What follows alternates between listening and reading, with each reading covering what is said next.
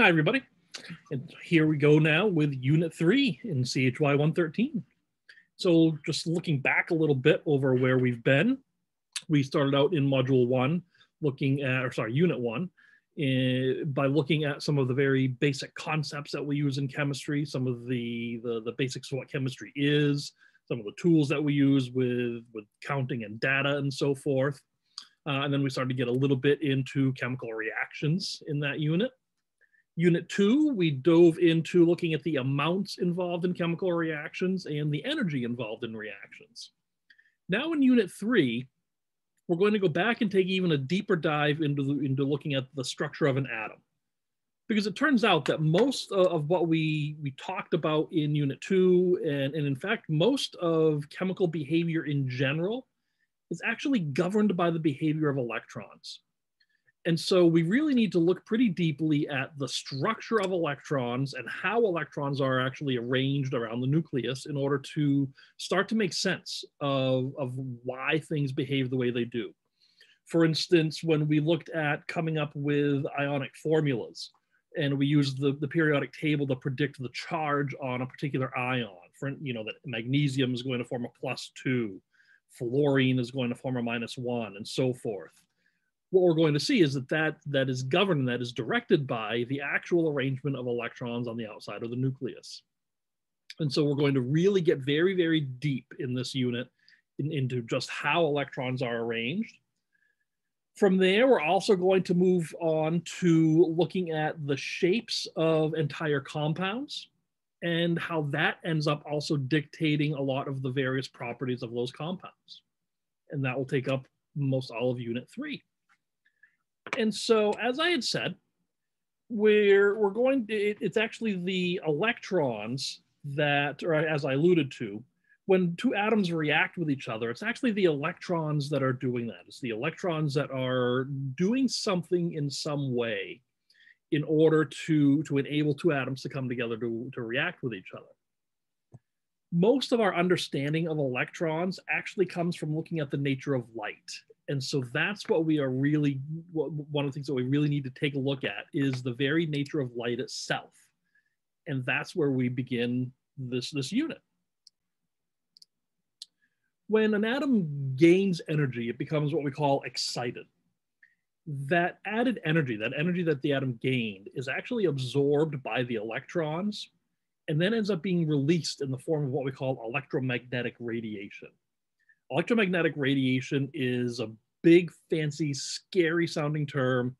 All it really means is essentially light energy. And we're going to see that light energy encompasses all sorts of different types of energy, not just the light that we see and that we interact with, but really all types of energy from radio waves all the way up to something high energy like gamma rays.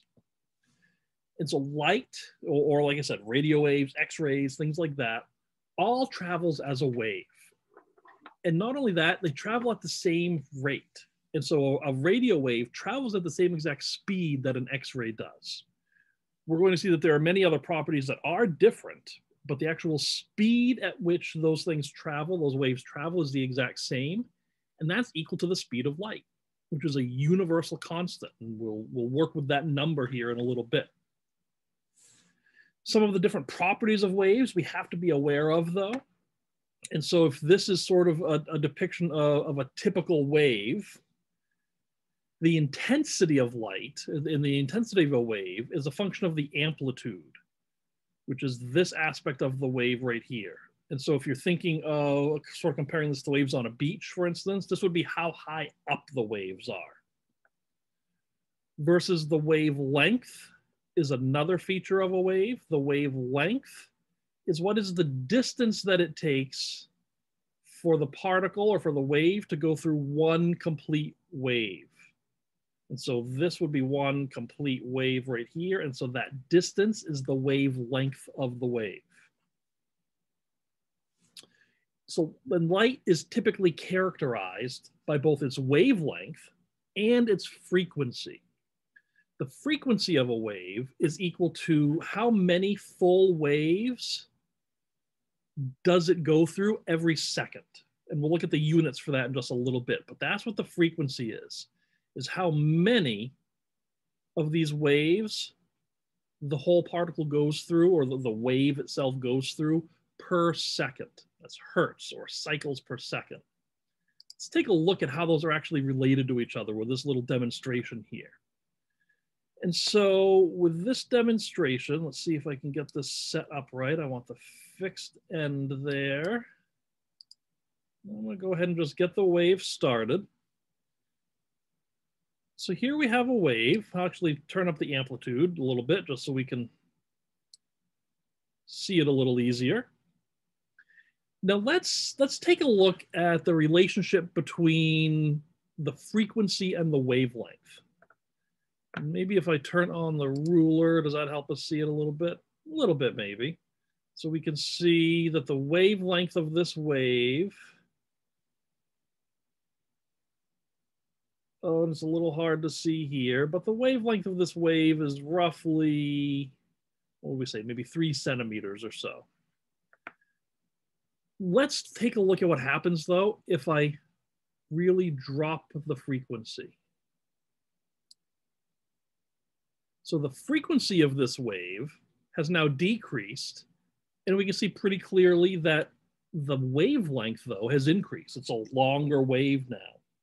Longer wave, lower frequency. If I increase the frequency though, now what happens to our wavelength? Our wavelength decreases. And so we can see pretty quickly, just looking at this little demonstration, that the frequency and wavelength are absolutely inversely proportional to each other. For any type of wave, and this holds true for any wave behavior, wavelength and frequency are inversely proportional. If your wavelength increases, your frequency decreases, and vice versa.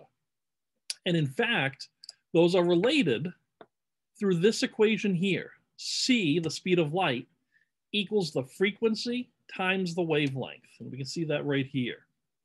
So this, as a side note, I use V a lot in the letter V, but this actually should be the Greek symbol mu. And so just be aware of that it's not actually V, but V is a lot easier to type when putting together presentations like this. And so you'll see that quite often. I'm just bringing up my whiteboard real quick so we can take a peek at that.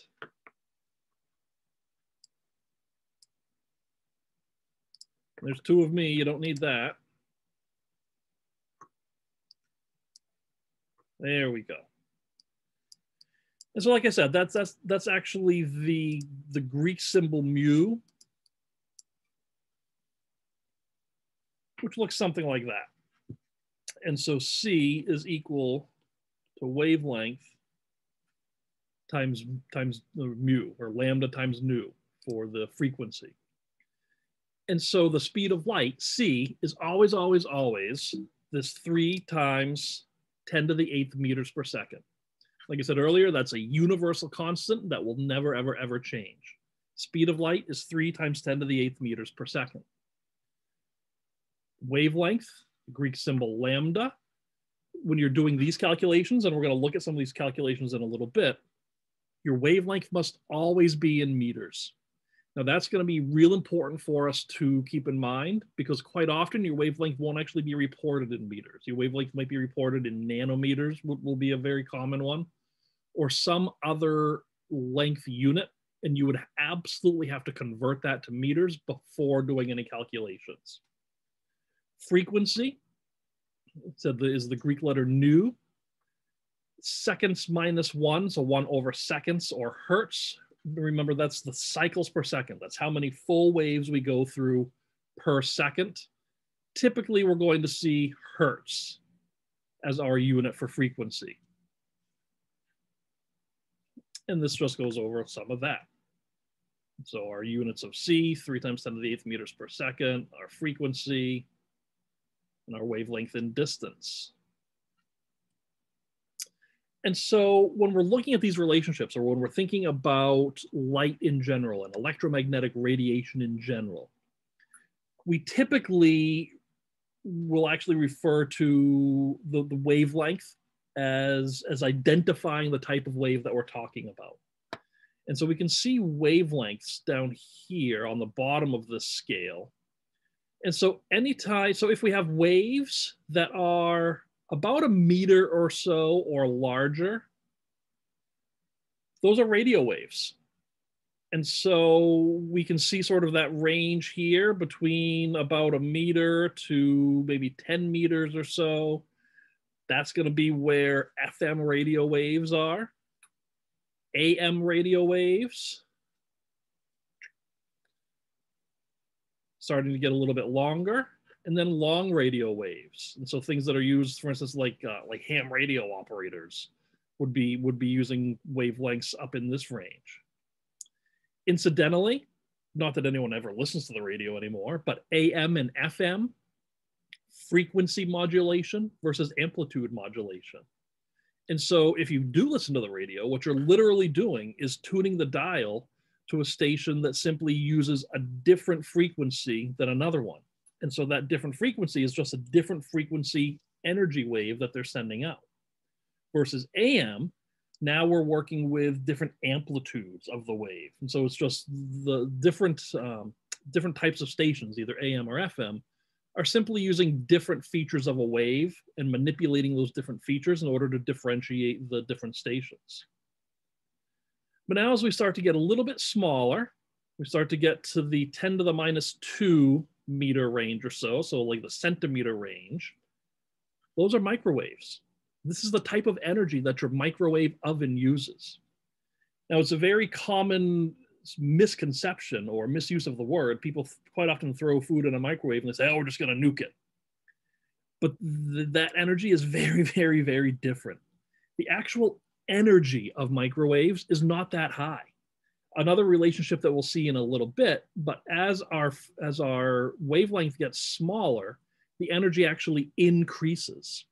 So the energy of visible light, the energy of the light that we see and interact with, is actually a higher energy than microwaves.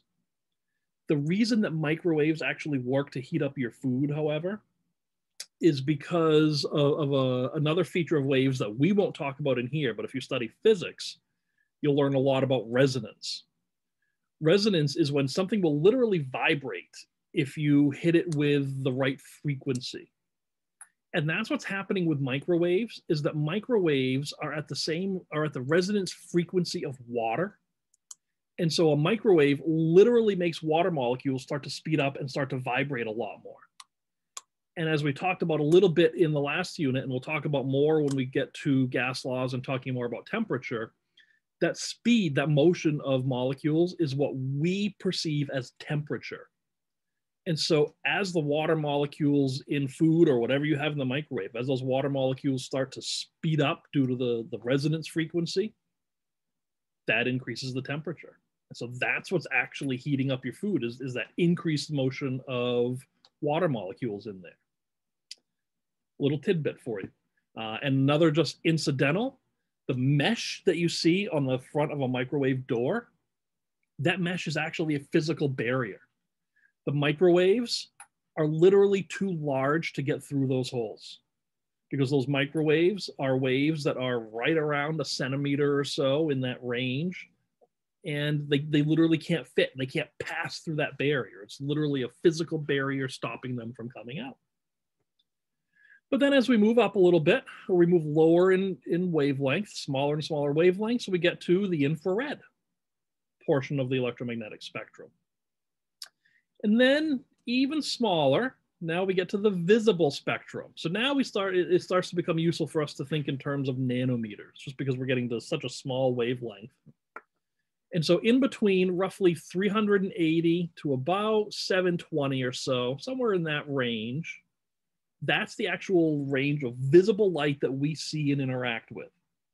And so quite literally, when you're observing different colors, what that really is just a different wavelength of light.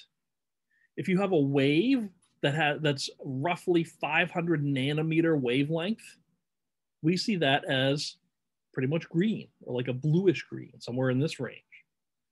Versus light that's maybe, what's this, like 570 or so, 570 nanometer wave, our eyes perceive that as yellow. 400 meter wavelength, 400 nanometer wavelength. We perceive that as blue. And so then we start to get even smaller. We get to the UV spectrum, so ultraviolet, smaller and smaller and smaller. Now we get to X-rays. And then even smaller than that, we start to get up into gamma rays. And so very, very, very small wavelengths, 10 to the negative 16th meters or so, good God. And so we get to very, very small, but we also see look what happens to our frequency. And so we're decreasing in wavelength as we move right to left, but our frequency increases because those are inversely proportional to each other. Let's look at some calculations that we might be able to do.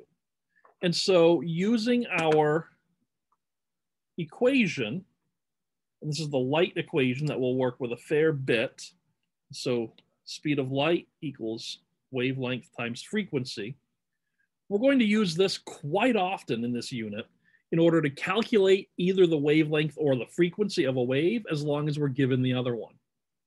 And so in this question here, and so I was born, just to date myself a little bit here, I was born in 1976. And so my parents were slightly hippie-ish, and I listened to a lot of WBLM growing up. Classic rock, that's what my parents listened to. That's what I grew up listening to. And so WBLM, their station, or their frequency is 102.9 megahertz. So from that, we can calculate the actual wavelength of the wave that they use. And so we're going to use our light equation, C equals wavelength times frequency.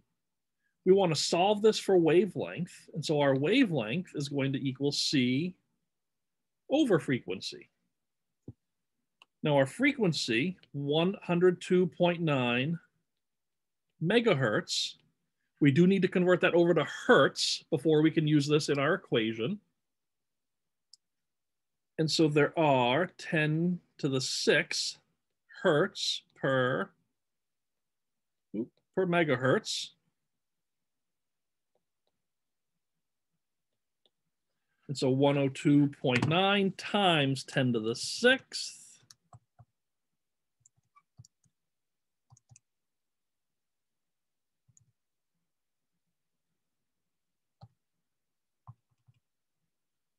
Wow. Calculator issues today. Here we go. Oh, I should have been able to do that. Anyway, we get 1.029 times 10 to the 8th. And so that's going to go in for our frequency. C is given at 3.00 times 10 to the 8th. So that's over 1.029 times 10 to the 8th.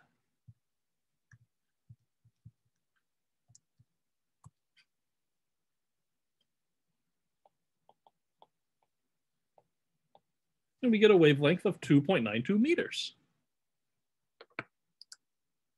We can go the other way. And so typically, even still, when I'm in my car, I've got an old 06 Corolla. And so I don't play, it doesn't hook into Bluetooth or anything like that. I'm pretty much down to just using the radio when I drive anywhere. I still either listen to WBLM or NPR quite often. So we can do the same thing. We can go the other direction with our calculation though. And here, so we know that NPR uses a wavelength to broadcast their station of 3.32 meters. We want to know what frequency that is in megahertz. I want to know what to dial my nice 06 Corolla radio to. And so we're going to use our same basic light equation. But now we need to solve for frequency. So that's going to equal C over lambda. So we're going to have 3.00 times 10 to the 8th meters per second divided by our 3.32 meters.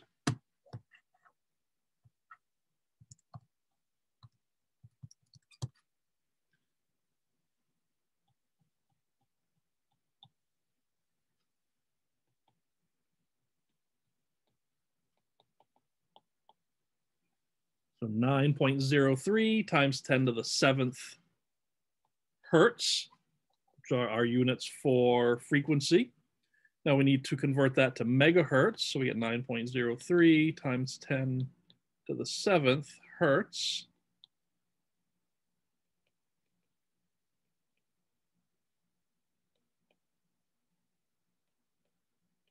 (10 to the 6th hertz per 1 megahertz).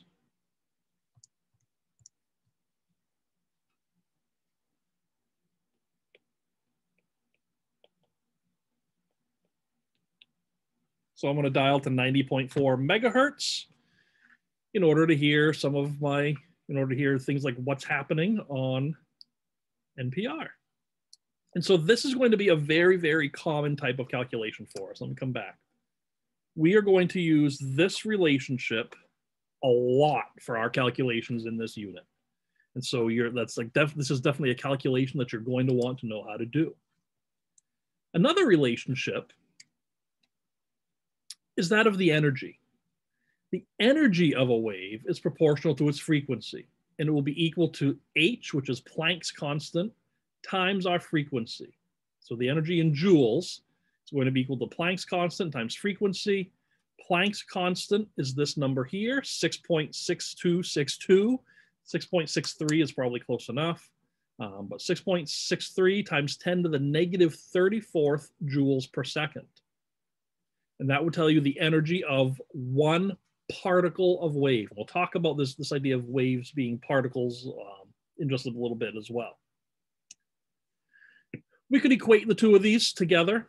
And so if you know the frequency, then you can simply plug in to the energy equation and find the energy.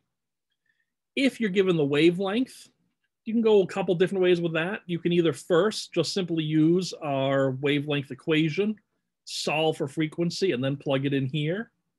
We could also plug in this rewritten version for frequency into our energy equation, and we could get energy equals hc over lambda. Same thing either way. And so you can either solve for the frequency first using the wavelength and then plug it in, or use the rewritten equation and just calculate it directly. But that's how we would calculate the energy of a certain wave. And so now we're going to take a look at something that we call spectra. And so if a gas is excited, if we take a sample of gas, think neon, for instance, take some neon gas and we zap it with electricity, that will excite the gas. At this point now, the electrons have more energy than they had. And so the electrons go from a higher energy, they end up, and we'll see what this looks like in a little bit, but the electrons get excited and go to a higher energy state, and then they come back down to their lower energy state. When they come back down to that lower energy state, light is emitted, and that's what we see as color in those situations. So if you're looking at a neon light that's plugged in and turned on, and you see the color in that, that's literally what you're observing is the electrons in that gas going up into an excited state, and then when they drop back down to their normal state, they release that light, and that's what we observe. When we look at the light that is actually emitted from that, it turns out that excited atoms only emit lights of a certain wavelength. And so, for instance, for hydrogen, you can't really see it on this screen that well, but if we take some hydrogen gas, so here's like a tube that has hydrogen gas in it, and we take that hydrogen gas and we project it through a prism. So normally, if we send light through a prism, if we put, for instance, well, the colors of a rainbow, or why a rainbow appears, is because visible light, the light from the sun, goes through the water molecules, goes through the water droplets, and the water acts as a prism and separates out the sunlight into all the colors of the rainbow. We do the same thing here with excited gases, and we don't see all the colors of the rainbow. We only see certain colors of light. In the case of hydrogen, there are two purple lines, which you can't really see, but there's one purple line here and one purple line here. There's sort of a blue-green line, and there's sort of a reddish line. And every element emits different wavelengths of light. Helium emits, and again, you can't really see probably from in your screens, but helium emits a wavelength here, here, here, here, here, and here. Iron, if we do the same thing to iron gas, it'll emit all these different wavelengths. And so Niels Bohr was a scientist who did a lot of this work, who was really looking at some of these different spectra and the fact that only certain wavelengths of light are actually seen. And he did a bunch of these different ones. He was able to see, again, this idea that each element only emits certain wavelengths of light or certain colors. Now, there was a lot of other work that was going on at this time, and your book talks about some other work, some other things such as the photoelectric effect and black body radiation. And I'm not necessarily going to go into detail on those. Definitely look through those in your book and read through those and try to understand what those are. But all of those ideas, all of those things ended up playing into Bohr's thought process. What Bohr kind of finally figured out is the fact that we see those different lines, that we see only particular lines emitted from excited gases, was due to the fact that electrons are not simply scattered haphazardly everywhere they can be outside the nucleus. They're actually confined to specific energies called orbits. And that's what we see here, is different orbits that an electron can be on. So here's our nucleus here in the middle. And these other rings are orbits where we might find electrons. And what he figured out is that the different lines that we actually see correspond to different sort of jumps that an electron can do.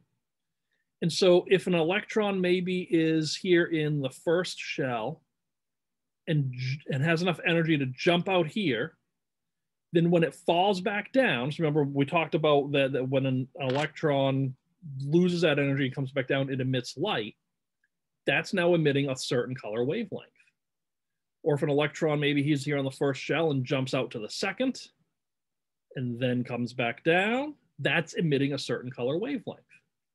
And so that was really Bohr's big conclusion and big determination, was that these lines that we see are due to the fact that electrons are only found on certain energy levels.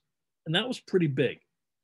Again, there was a lot of other work going on at the time that led to this. And so Bohr was drawing on the work of lots of different people, lots of different scientists to come to this conclusion. It's not a perfect analogy, and in a lot of ways I hesitate to use this, but it's a good way to visualize it, that really kind of one of the things that Bohr found was that electrons are kind of arranged like the solar system. Picture the sun as being like the nucleus of an atom, and you find planets only in very specific orbits. You're never going to find a planet that's somewhere in between the orbit of Earth and Mars. There's just not a planet there. Similarly, you would never find an electron in between these two different orbits. You're either going to find an electron here on this first one, or here on the second one, or here on this third one, and so forth. And so the line spectra, the spectra that Bohr is seeing, is coming from this fact, is coming from the fact that an electron might jump, for instance, from what we call its ground state and gain energy to come up to a different state and then drop back down. And we can calculate that associated energy, which we'll be looking at in just a minute. We have to define just a couple of terms. One of those is the ground state, and that's just the lowest energy level. And so what we would call n equals 1, and we're going to define that n here in a little bit. But that would just be, in the case of a hydrogen atom, that would just correspond to our first, just the first energy shell that an electron could be found on. An excited state is now the electron's been given energy to jump up to another orbit. And then we're not going to worry about energy equals 0 for an electron that's completely just busted free. We have something that we call the Balmer equation. which allows us to actually calculate the wavelengths associated with the different colors that we see. And so again, if we sort of visualize what's happening here, we have this ground state. So an electron just sitting here at the first orbit that it can be found on. It absorbs energy. So it's going to absorb, in this case, about 984 kilojoules of energy, gives it enough energy to jump up to the next energy level. As it then drops back down, it's going to emit that amount of energy. It's going to emit that 984 kilojoules. And so here's the key, though. And this is some of the calculation and work that allowed Bohr to figure this out. When this energy is emitted, and so again, let's just think about what's happening. The electron gains energy, jumps up to another level, and then it almost immediately releases that energy again. And so the electron is now releasing a certain amount of energy. We said that energy is the energy of an electron in these cases is equal to Planck's constant times frequency. And so energy is proportional to frequency. And frequency is related to wavelength. And so really each energy, and we looked at combining these equations where energy can be equal to hc over wavelength, which ultimately means we could solve this for wavelength, that wavelength is going to equal hc over energy. And so if we know the amount of energy that's actually being given off, that is going to correspond to a specific wavelength, which corresponds to one of those particular colors that we saw in the spectrum. Now we can do calculations with this, called the Balmer equation or Balmer series, in which we can actually calculate the wavelength. Let's see, how do I want to, some of this that I don't really want to go into and talk about, but there we go, this will work. And so what we can do is we can actually calculate the wavelength given off using all this information, putting all this together. We can calculate the wavelength that is given off with certain jumps between these electron orbitals. And that's what this Balmer equation allows us to do. So 1 over the wavelength equals, don't worry about this v, this is a wave number thing, it's not something that we're going to work with, but 1 over the wavelength equals the Rydberg constant times, in this case, the Balmer series is just for jumps from the second energy level. So let's just come to here real quick, then we'll come back.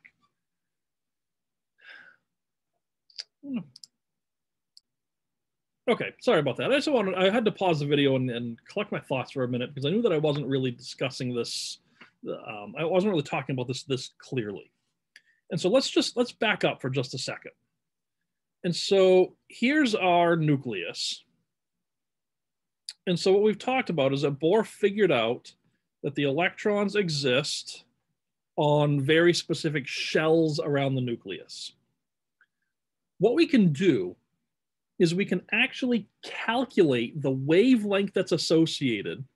Again, let's say we have an electron right here on our first shell, gets hit with a little bit of energy, causes it to jump up here to the second shell.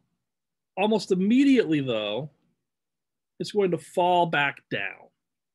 And that can happen in between any of the shells. We could start here, jump up to the third, and then fall back down to the first, and so on. We could even go from, we've got other energy levels out here too. Forgive the very crude to scale drawing. But we could go, for instance, we could be here on the second, jump out to the fifth and back down. And so we could be making any of these jumps in between the shells of electrons. What this equation here allows us to do is to predict, so in each case here, we're going to emit light when the electron drops back down. All light has an associated wavelength with it. And so this Balmer equation, or the Rydberg equation rather, allows us to calculate the actual wavelength of light that will be emitted for each of these jumps.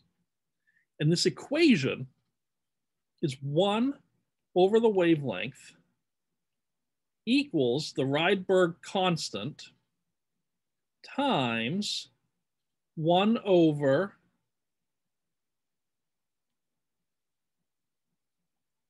where the electron ends up.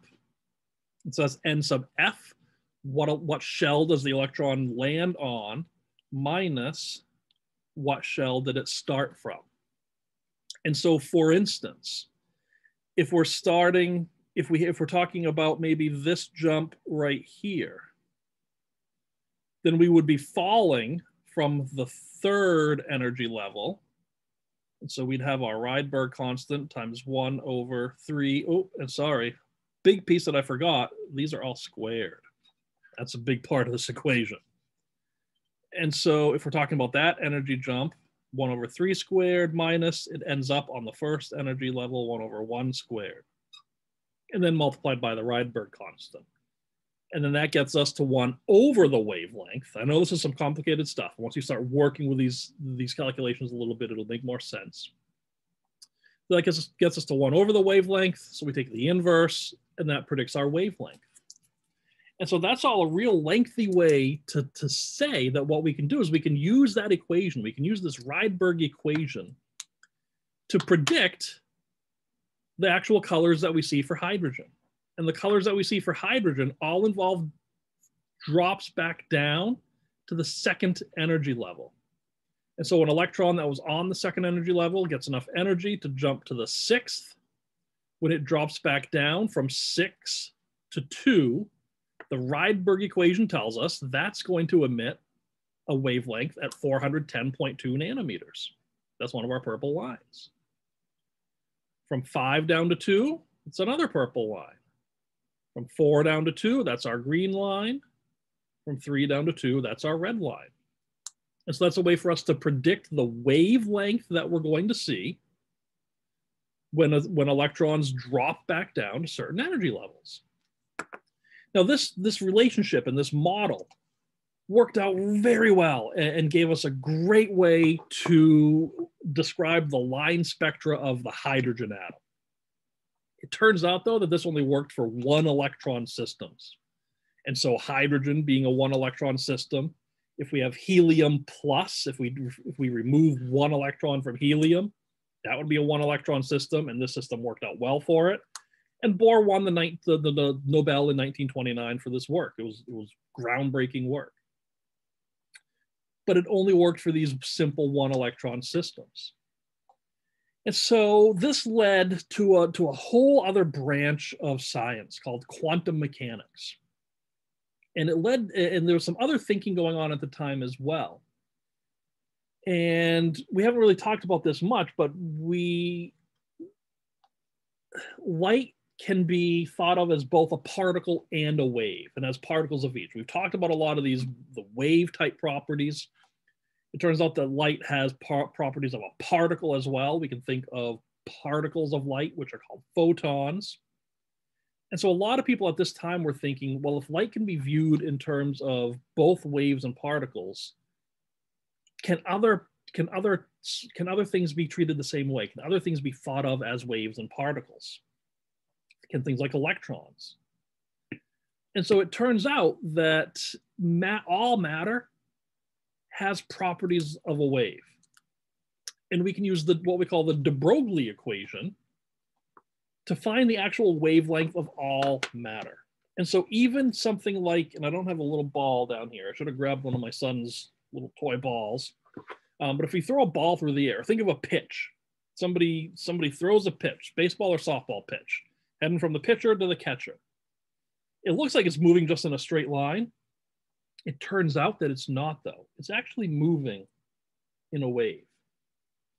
And we can use the de Broglie equation to calculate the actual wavelength of that wave. where the wavelength is going to equal h. There's Planck's constant again over the mass. This is one of the only times that you would use mass in kilograms times the velocity in meters per second. And so when we plug that information in,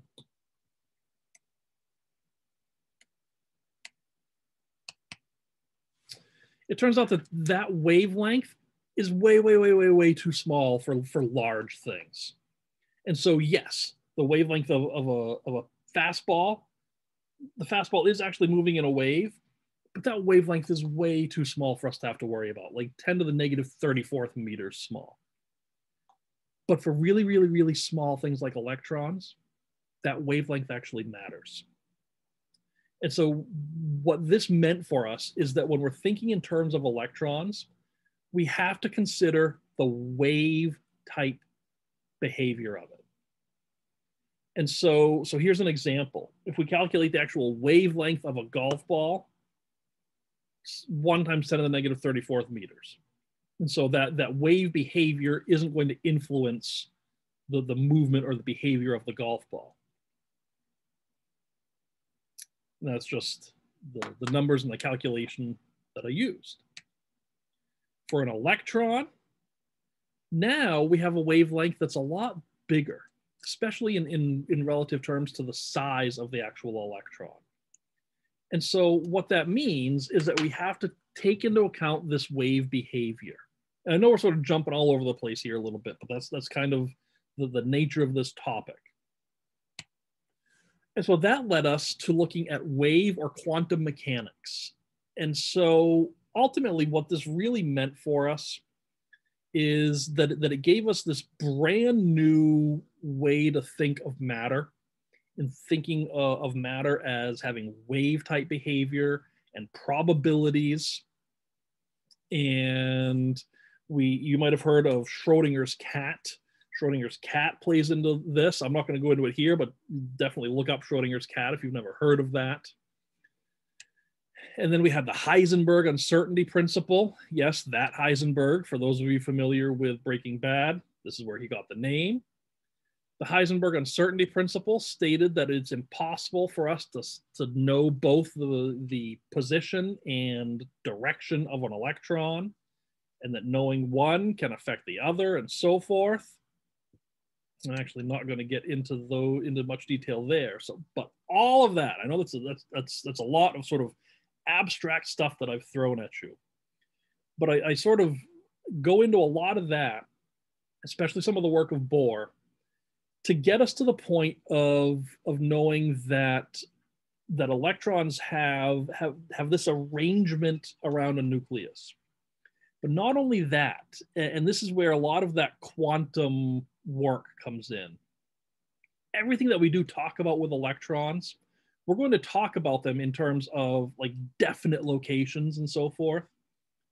The reality is much more weird than that. The reality is that they're governed by probabilities and this quantum behavior. And so even though we're going to talk about electrons in sort of definite terms, the reality of them is that these definite terms are all just probabilities. And so anytime that I say we're going to find an electron here, what I really mean is we have the highest probability of finding an electron here. Could be somewhere else. You can think of it sort of like a spinning fan blade. We know that at any point the blade is somewhere within this region, but we can't necessarily point to exactly where. Similar with electrons. So we can define these regions where we would expect to find them, but we can't necessarily pinpoint the location exactly. Whew. Okay. So this now leads us to talking about what we call quantum numbers. Quantum numbers allow us to start kind of giving an address to electrons and start thinking about where they are actually located. The first quantum number we're going to talk about is quantum number n. I know that's a letter. What we're going to do is assign numbers to these. N, let's just go to my next slide because I know that shows it quite nicely. N refers to what Bohr shell is a term that we use a lot. What Bohr shell are we on? So here's our nucleus.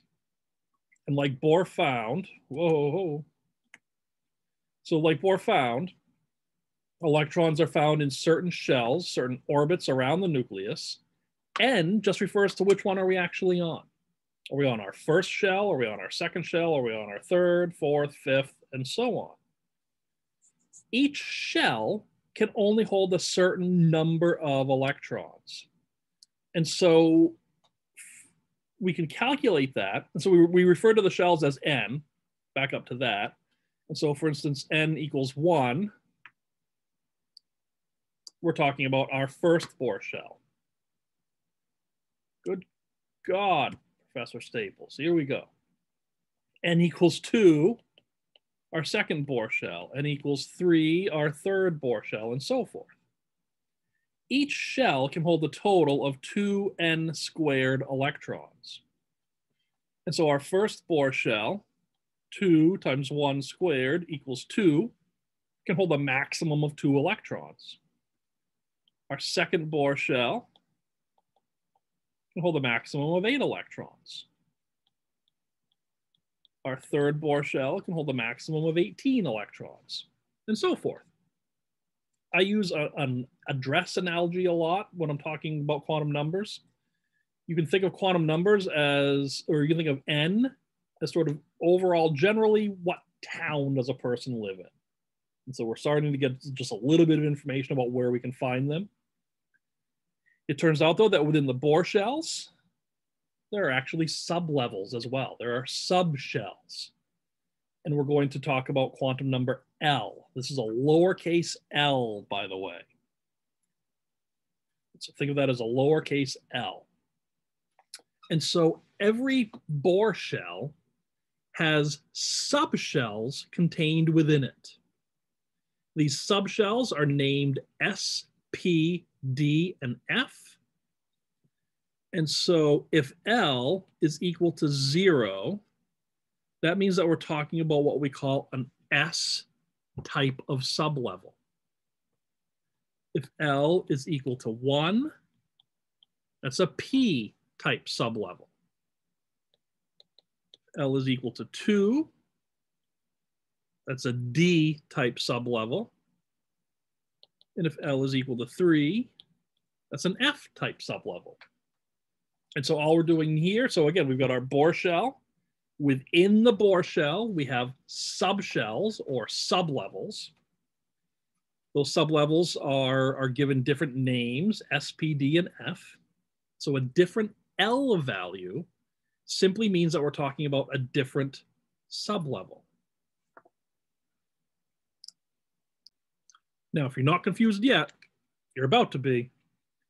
Not all sublevels exist on all Bohr shells.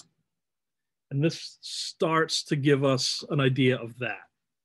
And so the number of sublevels that can exist on each shell is equal to n. In other words, for n equals 1, for our first Bohr shell, there can only be one sublevel. And that's what we see here. So here's our first Bohr shell. There's only one sublevel in the first Bohr shell. That's just an S type of sublevel. Our second Bohr shell, right here, can have 2 sublevels. And that's what we see. The second Bohr shell splits into an S sublevel and a P sublevel.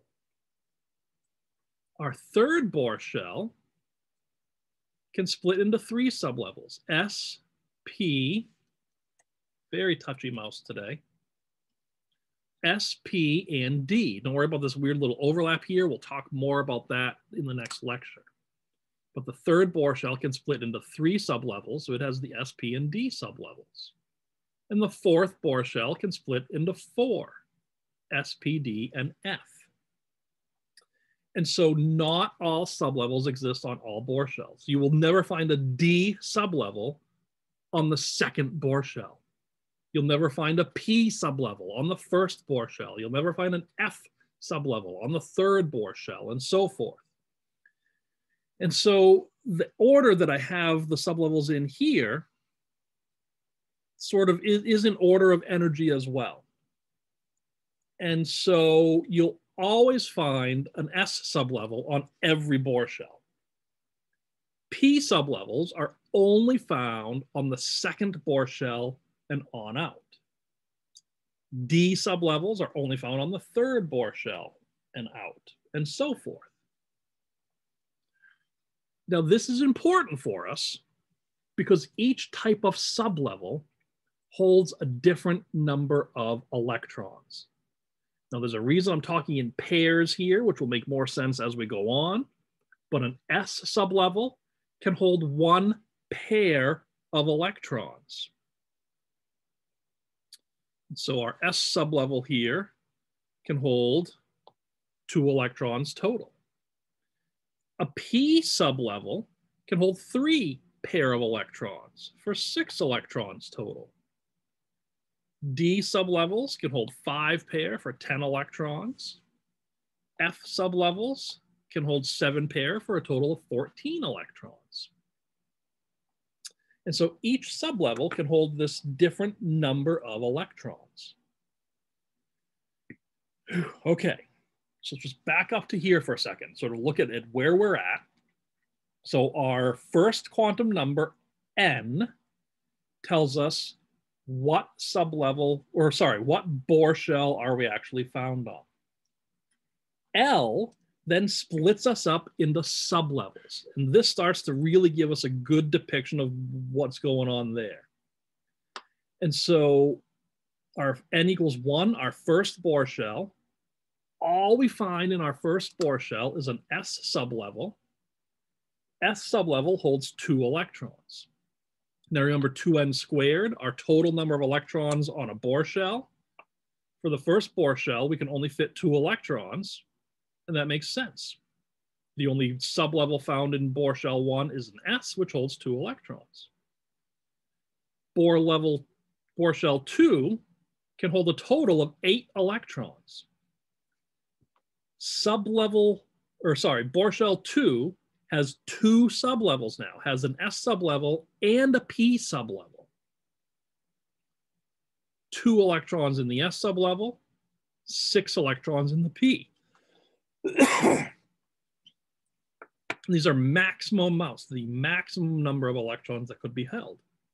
And so those 8 electrons that could potentially be in the second Bohr shell, 2 of them in the S sublevel and 6 of them in the P. Our third Bohr shell can hold a total of 18 electrons. The third Bohr shell has an S sublevel, which holds 2, a P sublevel, which can hold 6, and now also the D sublevel, which can hold 10. And there's our total of 18. And then finally the F sublevel, where we can now add in another 14 electrons here in our fourth Bohr shell. So a total of 32 in the fourth Bohr shell, 2 in S, 6 in P, 10 in D, 14 in F. Come back to this slide if you're ever, and you will, as you're studying this stuff, as you're studying quantum numbers, as we're looking at electron arrangements, you're going to get confused in your head as to what's going on. I like this slide here a lot because I think the slide really grounds you and brings you back to, okay, this is what's happening. This is how many electrons can fit in each shell, and this is sort of what's going on there. Okay, this would be a good place to pause if you want, because I'm going to go on and we're going to talk about some other stuff for probably another 15 minutes or so, but this would be an excellent place to pause if you need a breather, and I don't blame you if you do. And we're back. And so it turns out that each different orbital has a different shape as well. Yeah, we're messing with you even more. And so S sublevels are the spherical shape. P sublevels, of which there are 3, which we'll go into in just a little bit, have this dumbbell shape. D sublevels, there are 4 that have this sort of weird dumbbell shape, and 1 that's this sort of weird dumbbell with a donut around it. You do need to know the general Fs. We're not going to worry about the Fs start to get crazy and weird, and we're not going to worry about those, but you do need to know these general shapes of the S, P, and D orbitals. And so let's sort of, again, back up and see where we're at with things. And so we have our principal quantum number, N, which defines our defines what Bohr shell we're on. We have our quantum number L, which tells us what type of sublevel that we're in, an SP or a D. We also have quantum number M. So let's look at the maximum or the allowable values of each of these, because that'll help us clue into what quantum number M is all about. And so quantum number N, so again, that's our principal quantum number. And so equates to, for instance, what Bohr shell are we on? If we look at the allowable numbers for that, that can be anything. So integer values, theoretically up to infinity. For the realistic purposes, we haven't found any atoms in their ground state that have electrons any further than n equals 7. But if we find more and more and more atoms, if we discover more and more and more elements, then that could theoretically go up. L equates to our sublevels. What we call the allowable numbers of L go from 0 to n minus 1. Now, what that really means is, like we talked about earlier, that every Bohr shell only has certain numbers of, or certain types of sublevels in it. And so if we're talking about n equals 1, then the only sublevels, the only values that L could be, so 0 up through 1 minus 1. So the only value that L could be has to be 0, and that's it, which corresponds to an S sublevel, which, like we said, the only sublevel in the first Bohr shell is the S sublevel. If n equals 2, so our second Bohr shell, L, is anything from 0 up through 2 minus 1, which means that now L could be 0 for the S sublevel, or it could be 1 for the P sublevel. So Bohr shell 2 could have an S or a P sublevel, and so forth. For n equals 3, L, anything from 0 to 3 minus 1. And so L could be 0 for our S sublevel, 1 for our P sublevel, or now 2 for our D sublevel. And then we could go through the same analysis for n equals 4 to show us that now we could have the F sublevel involved as well. And so that's what the allowable number of 0 to n minus 1 really means for us. That for n equals 1, the only possible Bohr shell is, the only possible sublevel is S with an L equal to 0. Bohr shell 2, L could be equal to 0 for an S sublevel or 1 for a P sublevel. Bohr shell 3, L could be equal to 0, 1, or 2, corresponding to our S, P, and D sublevels. Now for quantum number M,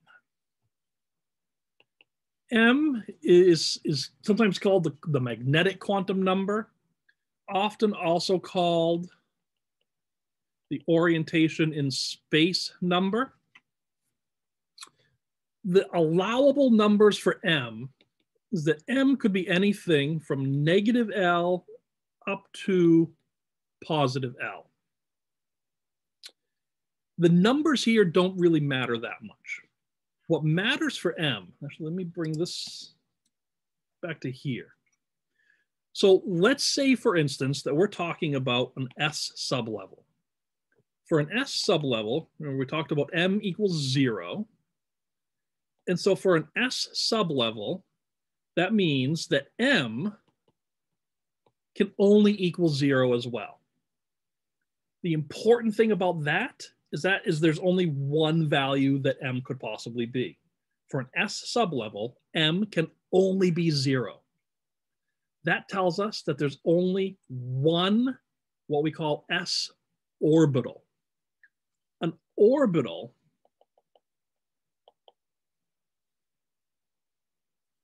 is the space occupied by 2 electrons. And that's very important for us. So one orbital is the space where two electrons can live. So in an S sublevel, there's only one orbital. Two electrons can live there. In a P sublevel, so now L is equal to 1, M can be anything from negative L to positive L.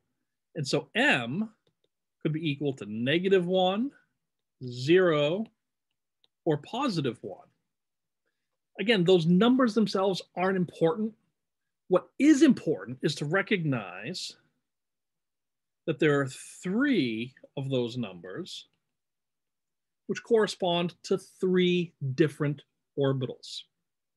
And so a P sublevel is actually separated out into 3 different orbitals. 2 electrons will reside at each of those orbitals. Remember, P sublevels, and that makes sense because P sublevels hold a total of 6 electrons, 3 pair.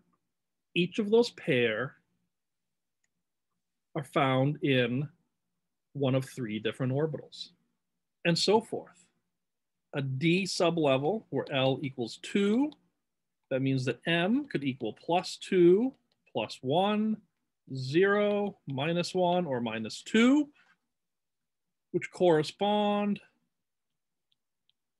to 5 different orbitals. And here's our 1, 2, 3, 4, 5 different orbitals. And so that's quantum number M, as it starts to give us information about the actual orbital where an electron will be. And so let's just sort of look at where that's going, or where we've gone. So N, our principal quantum number, what Bohr shell are we on? What town do we actually live in? From N, we go down to L, which is sublevels that exist within the Bohr shell. So now it would be like, what street do we live on? From L, we now go down to M, which gives us information about the various orbitals that exist within the sublevel. That would be equivalent to maybe what actual house are you in? And so we go from looking at what town are we in to what street are we on to what actual house are we in. And that's a lot of what we've actually just talked about. Sorry, I'm just going to skip through a lot of this because I've already actually talked about it.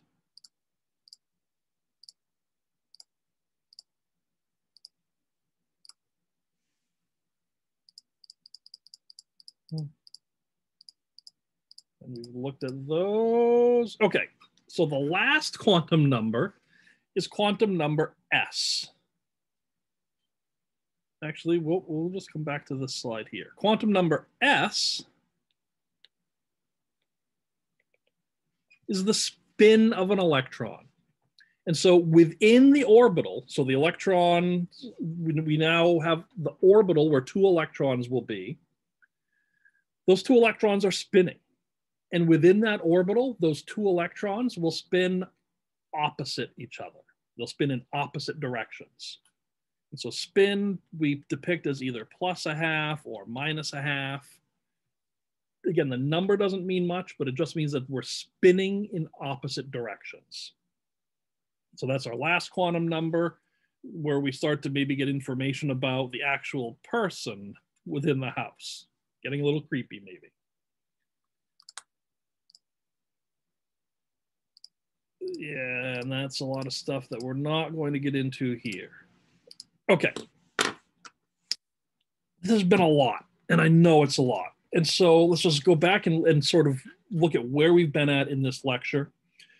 We started out looking at sort of the nature of light itself and looking at waves and the properties of waves, because where that led us to is the work of Niels Bohr, who was able to use a lot of that work with waves to figure out that electrons were actually located on specific orbits around a nucleus. The work of a lot of other scientists went into this too, and a lot of work with probabilities and with very complicated equations to eventually lead us to a brand new science. This is back in like about 100 years or so ago, brand new science known as quantum mechanics, which then led us to being able to look at really this behavior of electrons and quantum numbers, which start to tell us really sort of detailed information about the arrangement of electrons around the nucleus. And so we have these sort of 3 levels of arrangement. We have our principal quantum number. What basic Bohr shell are we on around the nucleus? From the principal quantum number, all the Bohr shells are broken down into various sublevels, S, P, D, and F. Within those sublevels, electrons actually reside in orbitals, and that's described by quantum number M.